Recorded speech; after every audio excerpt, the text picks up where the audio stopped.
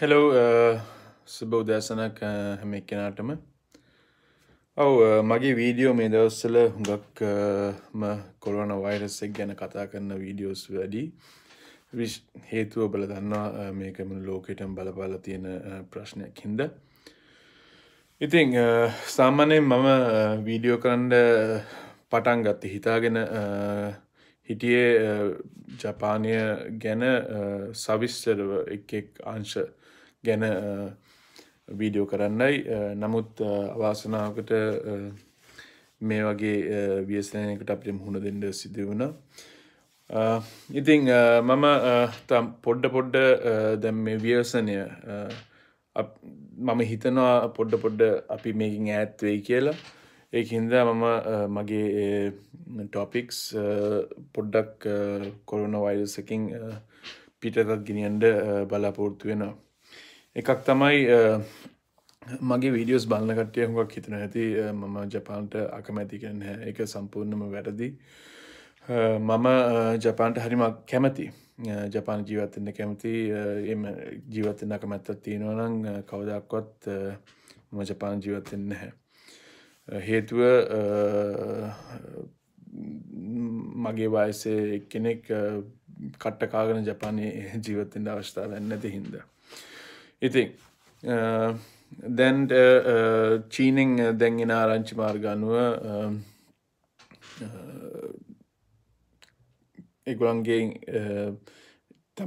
රටේ එක corona virus ආසාදිතෙක්වත් දැන් වාර්තා වෙන්නේ නැහැ කියලා තමයි ඒගොල්ලන් කියන්නේ නමුත් ඇත්ත තත්ත්වය අපි දන්නේ නැහැ ජපානයේ ඊයේ හදිසි නීතිය ප්‍රකාශයට පත් කරා ආසාදිතයන් වැඩි වෙනවද අඩු වෙනවද කියලා අපිට තාම තීරණයකට එන්න බෑ. ඉතින් තව කියන්න තියෙන්නේ කොහොම හරි මේක වැදගත්ම දෙයක්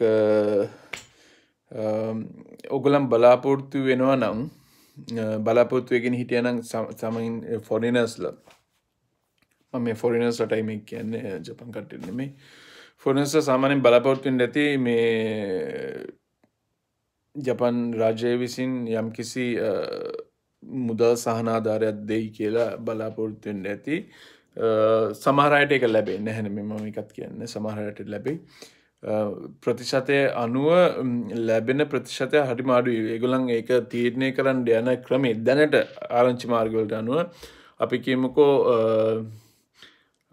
කොළ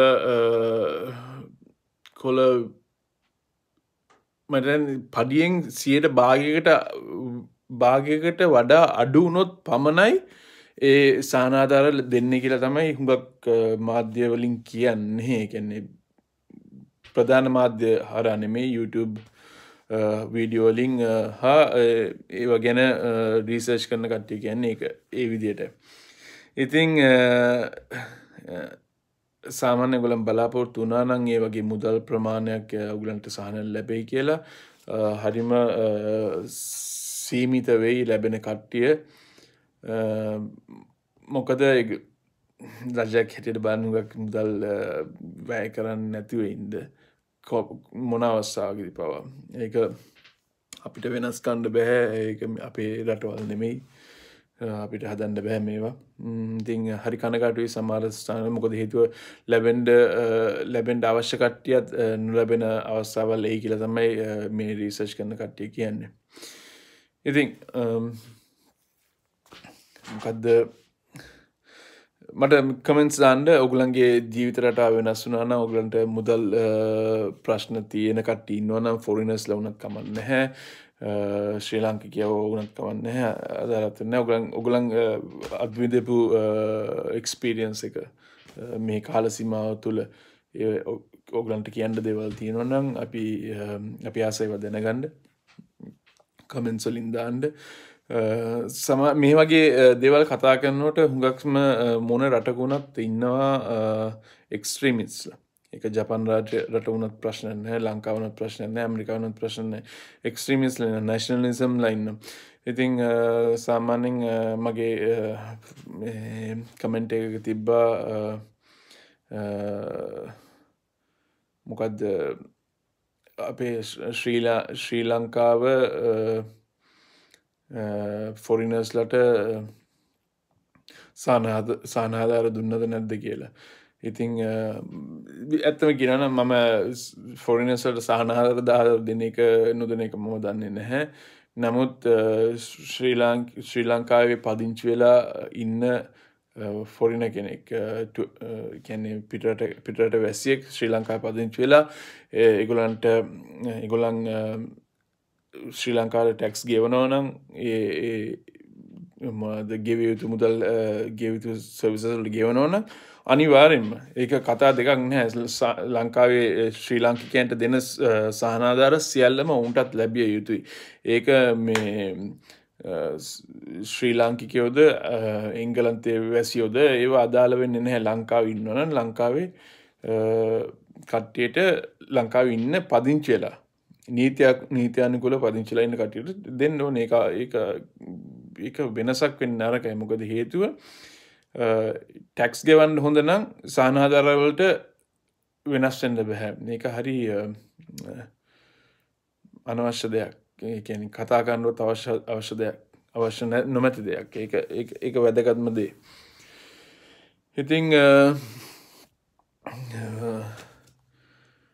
තව කියන්න තියෙන්නේ දැන් ඔගලන් දන්න ඇති ඇති සමහරලාට ප්‍රයිම් මිනිස්ටර් අබේ එයා හුඟක් දැන් ප්‍රශ්නවලට හුඟක් මුහුණ දීලා ඉන්නවා. ඊයේ කියපු දෙයක් තමයි මේ හදිසි නීතිය පනවලා එක ගැන විශ්ල කරන්න කියලා චුට්ටක් අනාගත තැනක් තියෙනවා. මොකද හේතුව ඒගොල්ලන්ගේ පඩියට කිසිම හානියක් වෙලා නැහැ කියලා එයා කියනවා. ඉතින් පඩියට හානි වෙච්ච කට්ටිය හුඟක් ඒක විවේචනය කරා. මොකද හේතුව මෙච්චර ජනතාව ප්‍රශ්න වලට මුහුණ දීලා ඉද්දී ඒගොල්ලන් ඒක නිකන් අපිට කිසිම ප්‍රශ්නයක් නැහැ කියන එක පුනා කියන එක පොඩ්ඩක් අසාධාරණයි කියලා කියන කට්ටියත් ඉන්නවා නැහැ නෙමෙයි. ඉතින් ඔය වගේ ප්‍රශ්න තියෙනවා. ලංකාව වගේම තමයි දේශපාලනය කියන්නේ කොයි රටෙත් එකයි. ගහගන්නවා මරාගන්නවා හැම රටේම.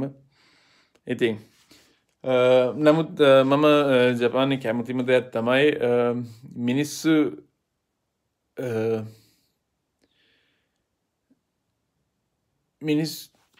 කැමතිද අකමැතිද කියන්නත් ඉස්සෙල්ලා මේ සිස්ටම් එක ගැන කියන්න ඕනේ. මිනිස්සු දේශපාලනය වෙනුවෙන් මැරෙන්නේ නැහැ. අර අනවශ්‍ය ලෙස ඒකට උනන්දුවක් දක්වන්නේ නැහැ. නමුත් ඒකේ පළවිපාක වෙනම පැත්තකින් එනවා. ඒ කියන්නේ දේශපාලනය ගැන කිසිම තැකීමක් නැති කට්ටිය වැඩි හින්දා දේශපාලනඥයෝ කරන කියන දේ කවුරුන්ම දන්නේ නැහැ. ඒ කියන්නේ මොනවාද කරන්නේ?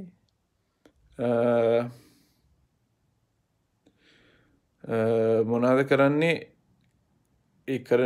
මොනවාද නීති වෙනස් කරන්නේ කියලා කිසිම හැඟීමක් තැකීමක් නැහැ. ඒගොල්ලන්ට ඕන දේවල් කරනවා. අර හරිම ලේසි මේ ජපන් රට පාලනය කරන්න ඒගොල්ලන්ට ඒ පැත්තෙන් බලනකොට. නමුත් අපේ රටේ එහෙම වුණොත් නේ හරිම ප්‍රශ්න වැඩි වෙනවා. ඉතින් උද්ඝෝෂණ තියෙනවා අපේ රටේ. එතකොට මෙහට උද්ඝෝෂණ නැහැ. උද්ඝෝෂණය කරන්නේ ඉරිදා දවසක වගේ කිසිම රජයක් හැටියට කිසිම දෙයකට කලබල වෙන්න ඕනේ නැහැ. හරි ලේසිනේ. ඉතින්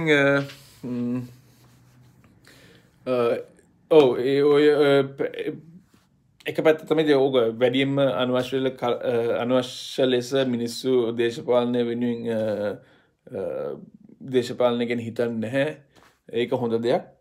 ඒක අනිත් පැත්තට දේශපාලන ගැන නොහිතන හින්දා යම්කිසි නීතියක් ඒගොල්ලන්ගේ පරණ නීතියක් වෙනස් කරගන්න වුණත් හරි අමාරුයි. ඉතින් මං ඒ ගැන තව විස්තර වෙන වීඩියෝස් වලින් කරන්න. ජපානයේ රට හරි හොඳ රටක්. ඒකේ කතා දෙකක් නැහැ. රට හොඳයි. නමුත් මම හැමදාම කියන දේ තමයි රටක් කියන්නේ මිනිස්සු ජීවත් වෙන ස්ථානයක්, සත්තු ජීවත් වෙන ස්ථානයක්. ඕන රටක්. වැරදි මිනිස්සු ඉන්නවා, හොඳ මිනිස්සු ඉන්නවා, වැරදි නීති තියෙනවා, හොඳ නීති තියෙනවා. වැරදි ක්‍රමවේදන තියෙනවා, හොඳ ක්‍රමවේදන තියෙනවා. ඉතින් ඒ ඔක්කොම එක්කව වෙච්ච තැනක් තමයි රටක් කියන්නේ. ඉතින් කවදාකවත් වරද්ද ගන්න එපා මේ රට හරි හොඳයි, හරි නරකයි කියලා. ඒ දෙයන්න හරි සමහර තැන් අපි මගේ පෞද්ගලික අත්දැකීම් වලින් හරි අපහසුතාවයට ලක් වෙච්ච තැන් තියෙනවා. ඉතින් ඔයගොල්ලොනුත් ඒ වලට සමහරට මුහුණ දෙන්න වෙයි මේ ආපුවම. බලමු. තවදුරටත් ඒවා ගැන අපි කතා කරමු. දැන්ට තියෙන කොරෝනා වෛරස් එකේ ස්ටේටස් එක ඇවිල්ලා ජපානයේ රජය කොච්චර කිව්වත් ජනතාවට ගෙදර ඉන්න මේව කන්න කියලා. නමුත් හදිසි නීතිය පැනවුවට ඇඳරි නීතිය දැම්මේ නැත්තම් ඒක වෙනවා අඩුයි. ඉතින් ඒගොල්ලෝ කොහොම ඒක තීරණය කරයිද කියලා මට නම් තාම තේරෙන්නේ නැහැ. ඔයගොල්ලන් ඒක ගැන අදහසක් තියෙනවා නම් කමෙන්ට්ස් දාන්න. අයිමත් මේ වගේ වීඩියෝ එකකින් අයිමත් හම්බෙමු. මම පුළුවන් තරම් දවසපතා වීඩියෝ කරන්න බලාපොරොත්තු වෙනවා. නමුත් රාජකාරියට මූලික තැනක් දෙන්න තියෙනවා. ඒකින්ද දවස් ගානක් කරන්න බැරුණත් සතියේට එක සැරයක් හරි වීඩියෝස් කරන්න හිතන් ඉන්නවා. මගේ වීඩියෝ channel එකට subscribe කරන්න. තවත් අලුත් ජපාන ගැන මේ කොරෝනා වෛරස් එක හෝ දේශපාලන ගැන කතා කරන්න නෙමෙයි. වෙන ජපාන ගැන හොඳ දේවල්, නරක දේවල්, සුන්දර ස්ථාන, ජපාන ක්‍රමවේදන ගැන ඒ සියල්ලම අපි මෙහි ජපානයේ පදිංචි වෙලා ඉන්න ශ්‍රී ලාංකිකයෝ හැටියට අපි කතා කරමු. සමහර දේවල් මම වැරදි අදහස් තියෙන්න පුළුවන්. ඒව මට මම වැරදි නම් මට කියන්න. ඒක මම උපරිම පිළිගන්නවා. මොකද හේතුව මිනිහෙක් එක මනුස්සයෙක් දකින්න පැත්ත වෙනස් වෙන්න පුළුවන්. ඒක වෙන මනුස්සයෙක් දකින්න පැත්ත වෙනස් වෙන්න පුළුවන්. ඉතින් ඒ වගේ මටත් අත්වැදීම් වෙන්න පුළුවන්. ඒකින්ද පුළුවන් තරම් මටත් මාවත් දැනුවත් කරන්න ඒ වගේ දේවල් තිබ්බනම්. ඒකින්ද මගේ channel එක subscribe කරලා මාව follow කරන්න. අයිමත් අපි වෙන වීඩියෝ එකකින් හම්බ වෙමු. Bye.